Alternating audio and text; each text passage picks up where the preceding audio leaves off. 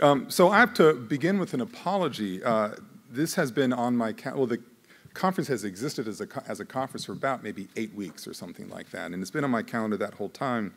But one of the challenges of being provost is that you wake up every day and discover that something went wrong, and you have to run and fix it. So I was unable to attend part of yesterday, and then unable to, I was here for the morning, then had to leave to help address another matter.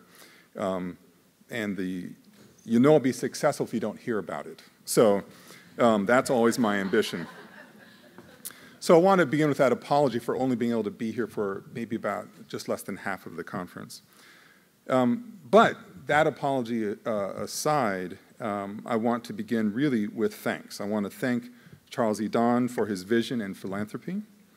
I want to express my appreciation for everybody who worked so hard and in a small window in terms of academic conference planning to pull off this extraordinary event with an A-list of people coming to visit us, with representatives from so many institutions, public and private, from so many different countries as well. It is nothing short of remarkable what has just happened.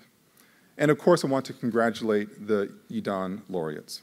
Their hard work and their vision elevates us all. I missed Larry in his talk yesterday, but had the pleasure of being present for Wendy Kopp's. And this morning, it was a delight, even when it was a challenge, to hear Anant share his story and his vision. Now, I use the word challenge very intentionally. As a traditional stand-in-front-of-a-room historian and a bricks-and-mortar administrator, there are a number of ideas that Anant advanced that made me uncomfortable.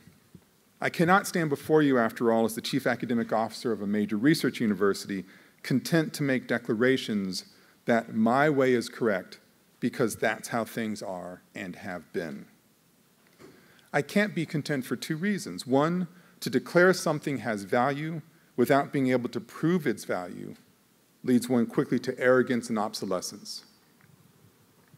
Two, I can't declare something has value simply because it's the way it's always been, because that declaration takes us very quickly to a place where we have to be comfortable in our own amnesia.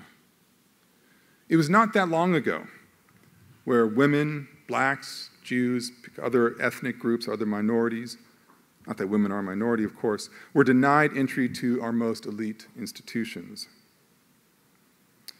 Amnesia allows us to ignore that we are not far removed from the legalized segregation in this country of primary and secondary schools, public schools.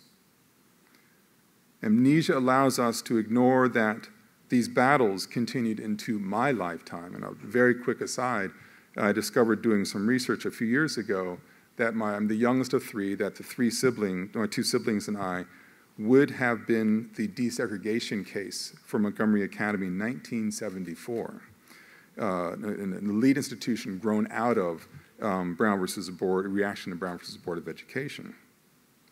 This is in our lifetime. And critically, amnesia allows us to ignore how we are still living with these challenges and the heartbreaking consequences today. Pick up a newspaper, go online, figure out what school you want to take your kid to. You understand this. So for these reasons, I'm happy to be challenged and to know that this whole conference represents a gathering of scholars, teachers, tech entrepreneurs, and innovators who together are asking and trying to answer uncomfortable questions. It's the only way we're going to get answers.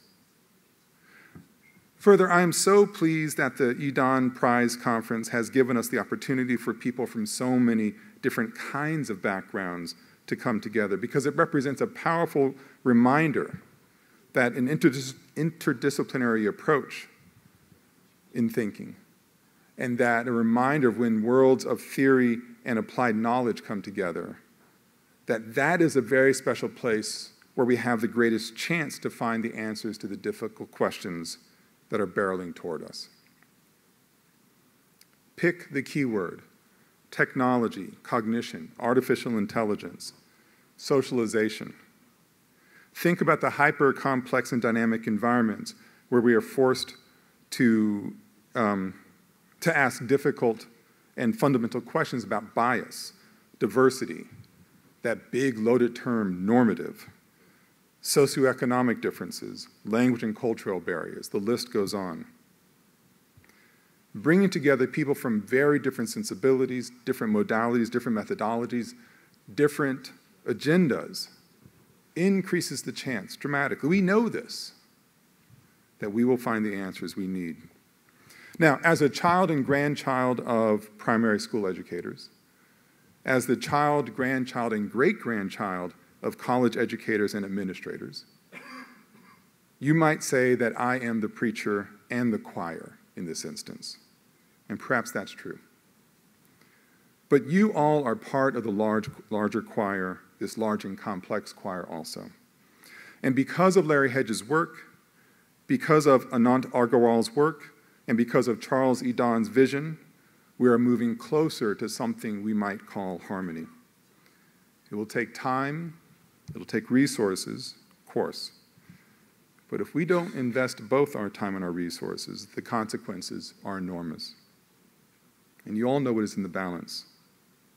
Human rights, health, safety, environmental sustainability, economic opportunities, our humanity. Thank you all for coming to Northwestern. Thank you for your commitment to these large and complex issues. Thank you for being determined to make our world a better place. Thank you all very much.